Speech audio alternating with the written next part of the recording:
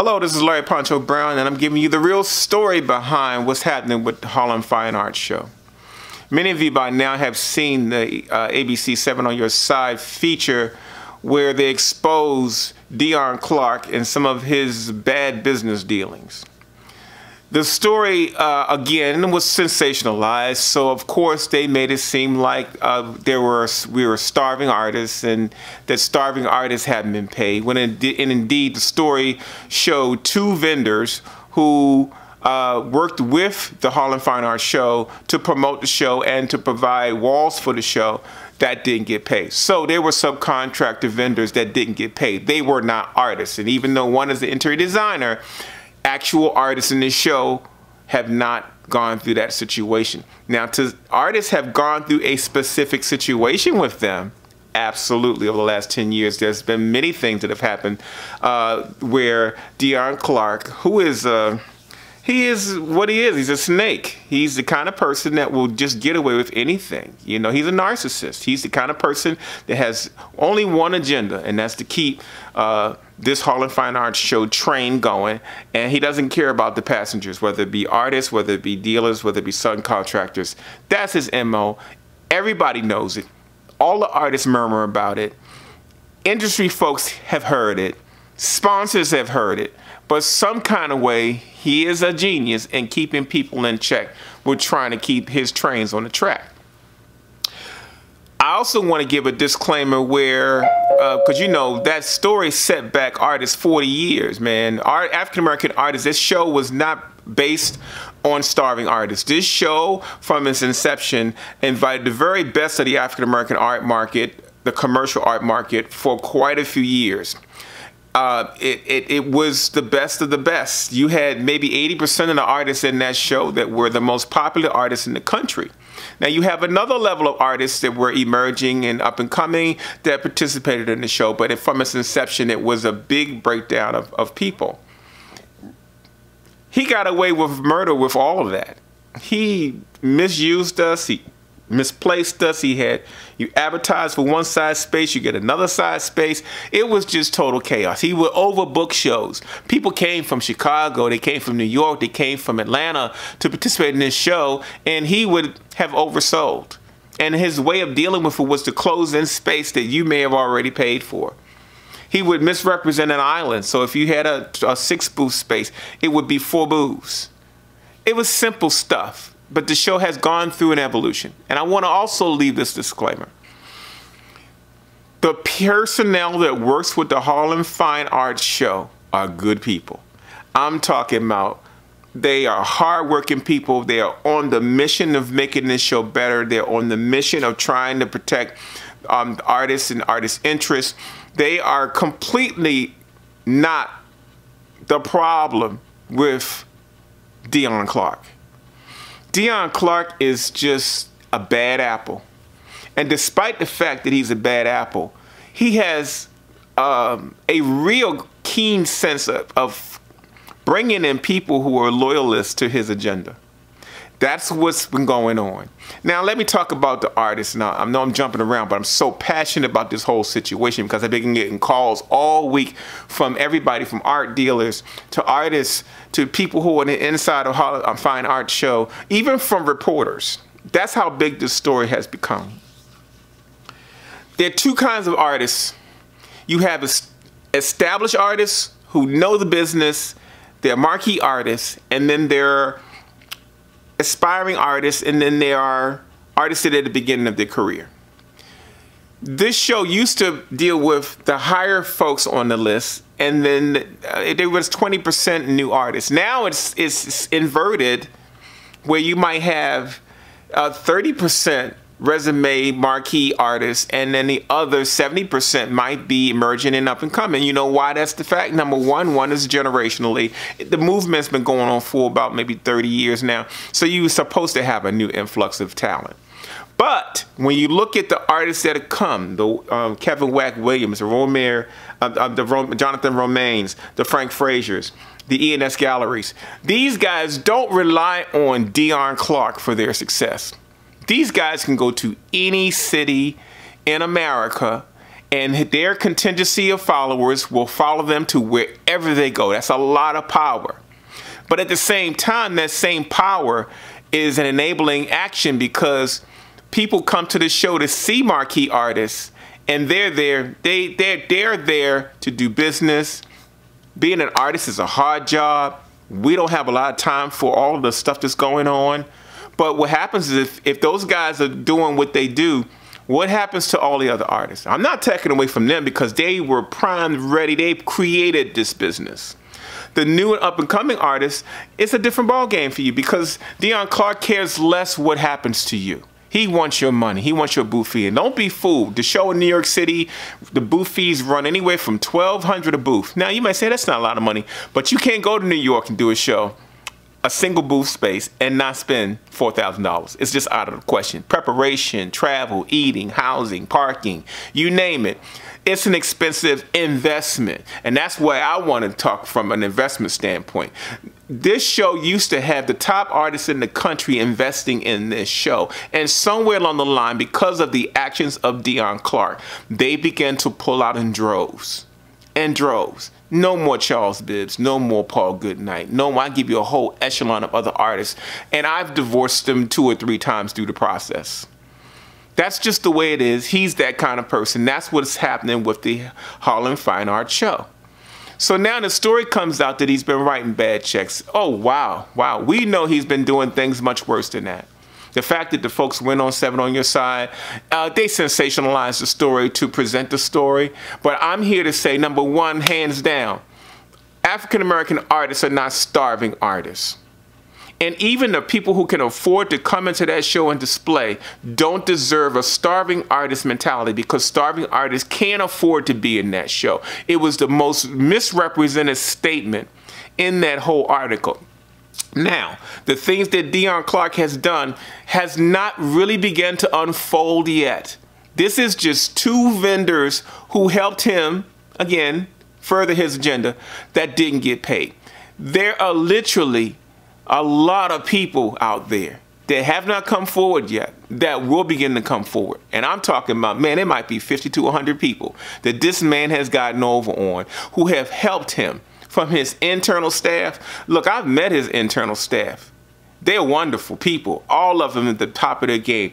His designer is one of the best designers I have seen. His marketing folks know social networking like crazy. His manager is like a drill sergeant. He knows how to organize everything. Their publicists, I mean, I can give you a list of people, including the job that I did for him, which I was brought in as an artist liaison. 6 years ago, I had a conversation with Deion Clark where I told him at that meeting that there's the only problem with the Harlem Fine Arts Show is you. Your reputation, the things you do are catching up with you. This was 6 years ago. And at that time, he tried to enlist my help, like he's done several other artists, to help him get in and connect to the base of artists that had left the show. That was my job for the DC show specifically. And despite the fact that I did what I did because I'm an artist advocate, I'm always watching what's happening, but I'm also trying to make sure artists are taken care of. It still got tainted by the stink of Deion Clark. His last DC show was one of the worst shows I've seen of that caliber in really about 30 years. And the promises he made to artists, he did not come through with, you know?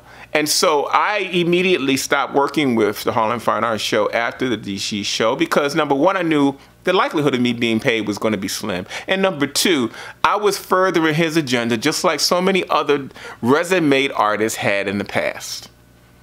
So that's the real story. The story hasn't really developed yet. He's got cities he can't go into. Atlanta, for one. If you don't believe me, talk to some of the artists in Atlanta when he did his show in Atlanta. It was a disaster. When he went to Chicago, first show was great. Second show was a disaster. He is really a fugitive in Chicago. There's a reason why the Chicago show didn't happen. The news on that is about to break soon too. What I'm telling you is that yes, Deion Clark is a snake. Yes, he is a narcissist. Yes, he really doesn't care about artists and the welfare of artists. He is using us to further his agenda. And he's using the arts to further his agenda. And I think it's time we all look at it and say, hey, what are we going to do about that? So, you know, I have had a lot of artists over the last couple of days sending me things like, we need to unify, we need to do X, Y, and Z. You know what? We need to start speaking up.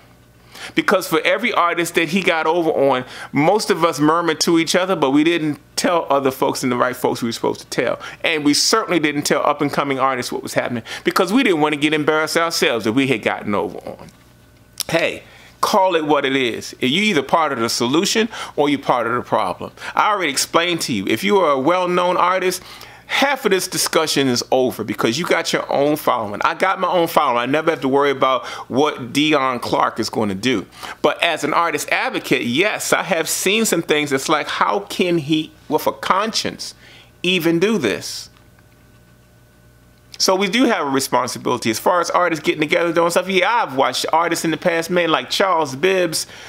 Charles Bibbs tried to pull artists together in the 90s, and we all thought he was trying to take over the world. So we didn't do anything. He helped us with the trade show circuit.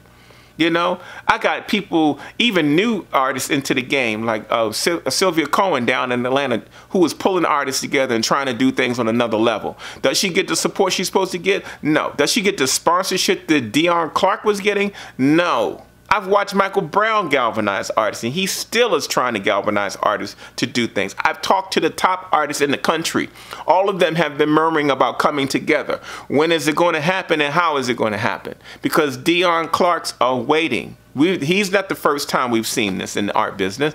There have been Dion Clarks in multitudes between 1985 and 2005 when there was so much money in this business that people were making mistakes hand over foot, some premeditated and some just because they didn't know what was happening.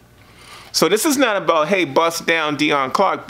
Dion Clark is busting down himself, and I'm glad that finally the story has gotten out so people can really see the kind of things he's doing. Writing bad checks? Hey, where I come from, that's a jailable offense. That's why some people are being paid. But there's, for every person that got paid, there's 100 people that didn't. And when I say didn't get paid, I'm talking about staff people. I'm talking about subcontractors. I'm talking about venues. The story hasn't broke yet.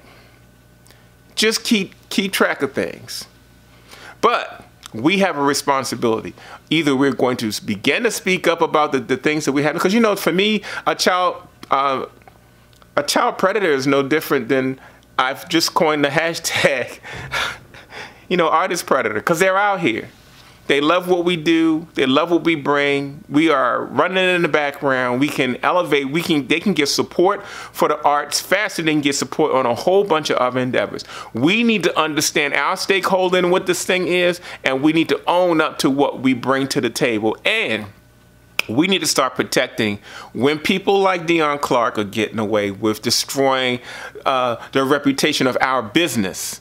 Now the African-American art business is tainted because this was being pegged as the largest traveling African-American art show in the country that dealt with African-American art and the diaspora. That's what the Harlem Fine Arts Show represented, and they're the only people in the country doing what they do. As a matter of fact, there are no other shows outside of the convention circuit that have the potential that that show has.